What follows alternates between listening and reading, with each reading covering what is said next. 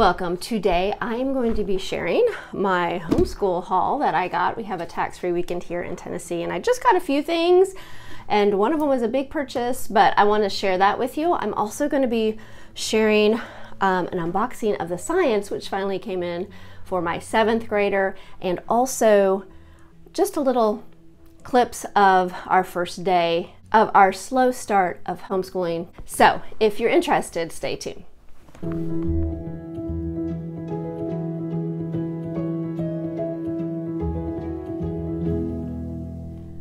Welcome to Learning with Boys. My name is Rachel. I am a homeschool mom of 4 boys, getting ready to start our 17th year of homeschooling.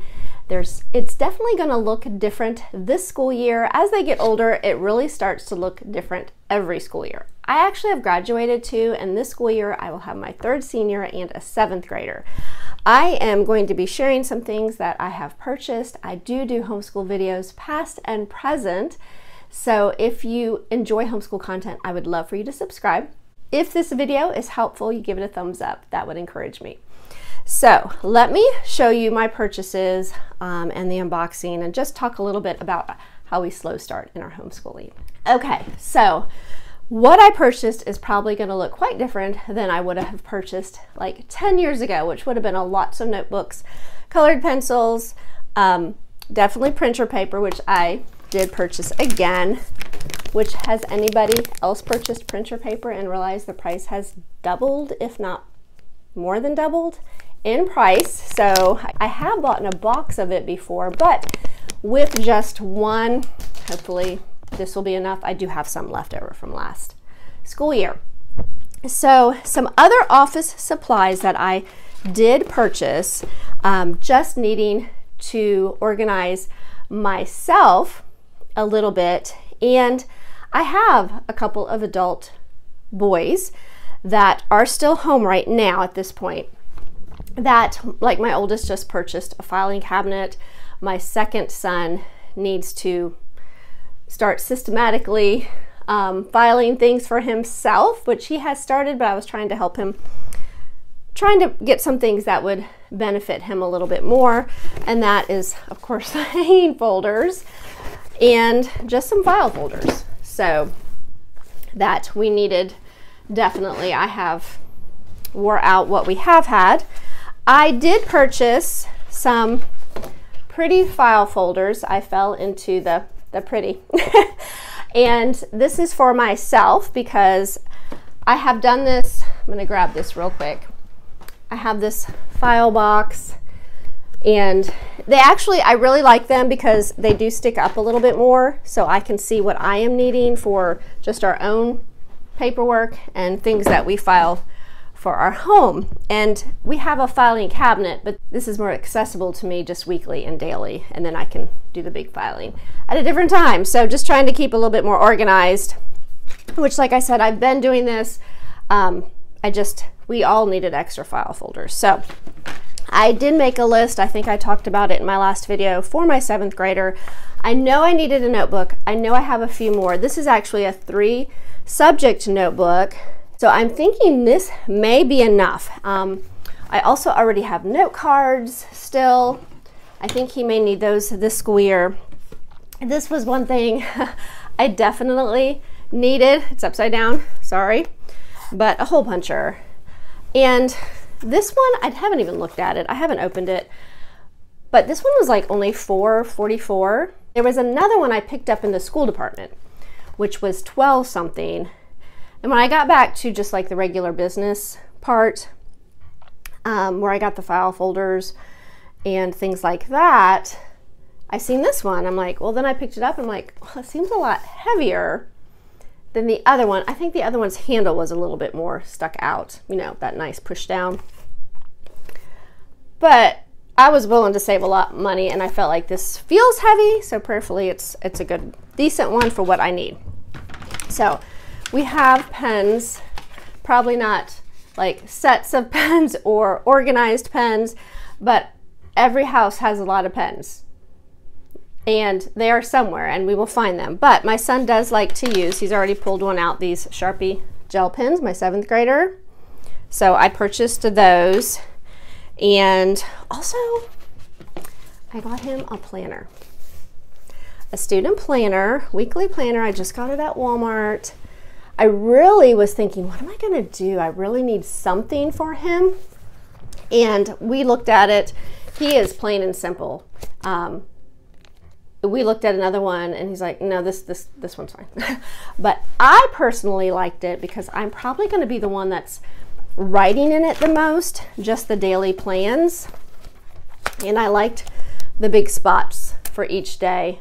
It was nothing, I think it was under $7. Has a calendar, has Saturday and Sunday, like if he wants to look into the week. But I really am hoping and planning on working on the next level of independence for him this 7th grade year. So I think this will work and be what we needed. So my big purchase was a printer, and we have a very nice Brother inkjet printer over here, but it only prints black and white. I purchased it several years ago. I know I had it when I started videos on this channel, which my youngest was going into 4th at the time. So we've had it for a long time. It's Wi-Fi, it works great. I actually found it on clearance at Walmart. I really suggest, if you're looking for a printer or anything like that, sometimes, or anything with in the electronic department, to check for clearance sections. Sometimes they just need to clearance them out to bring in the updated models. So it's been a great printer. We've used it a lot for different things, and even my college boys will use it to print out things that they need. So, all right, so I needed a color printer. And why did I need a color printer? I needed to print off my son's map trek maps. And I just like the idea that he could have them in color. I really think it helps. We've been using this with our curriculum, Heart of Dakota, for years with his brothers. We used it last school year. I actually went to the library and printed them off. But I started looking, I just thought, I'll go back and just check and see how much a cheap color printer is. And it was $40, so I thought, well, I'll wait till tax-free weekend. And I got a Canon. I don't even know much about it. I just look, actually, I usually really review things. But I thought if it can just print the little bit that I need, which was that notebook, and maybe less than a handful of times throughout the year, I might need something that's not quite as large as this notebook printed out. So I think it'll work. This is another thought, and I don't know for sure, but I seen the printer in the school supply section. I was like, oh, that's the printer I wanted. It's up here. But it was $10 more than I had looked at. It was $49.99. So I thought, huh. So I went ahead and put it in my cart, and I rolled my cart back to that electronics section, and there was the printer for $39.99. And I thought, And I feel like maybe it was marked down. I cannot remember that part. I wish I could tell you for sure. So I thought, I am just going to, because this has happened to me before, if you pick something up in one section and it's priced, it'll ring up that price. But if you pick it up in this section where it was $39.99, so I put the one from up front there, I mean, that's where they were, and grabbed one from the back. And it did ring up the $39.99. So I will tell you that. So that is what this was my big purchase. And really that is all I got for supplies for the school year. So let's look at the science that came in, and I will open the box up for you if you are interested. This is for my 7th grader. Okay, this is a curriculum, Exploration Education, and it is a physical science curriculum. Now this is more for the 4th, 5th, and 6th grade, but this is the curriculum that is in my son's 7th grade guide. If you're interested, I will link my 7th graders' picks for this coming school year, and I might talk about that a little bit. But I actually called Heart of Dakota, who this curriculum is, they have it scheduled in their guide. And it was the oldest son of the lady who wrote the curriculum, and he said, oh yes, I love that curriculum so much that he wanted to do it again in high school, which is more of the 7th and up, our 7th through 10th. And I thought, man, if it qualifies for a high school curriculum, I just don't know if he's going to be ready for that. So we decided to just stay with the standard physical science. I know one of the differences, this curriculum will be a 4-day, and the high school is a 5-day and comes with more in the kit, and there's more videos. This is an online program. I am going to show you what's in the box, and I will probably talk about this curriculum once we have done it for some time. I can give you a review. So now it is all, they do have a teacher's manual. There's a student book down here, but it's a hands-on curriculum. You follow the directions on the computer. They actually, of course, will talk about the different physical science that you're learning, and then you have something to build, add on to, and things like that. So lots of different, I know they build like an electronic car. There's some things about electricity.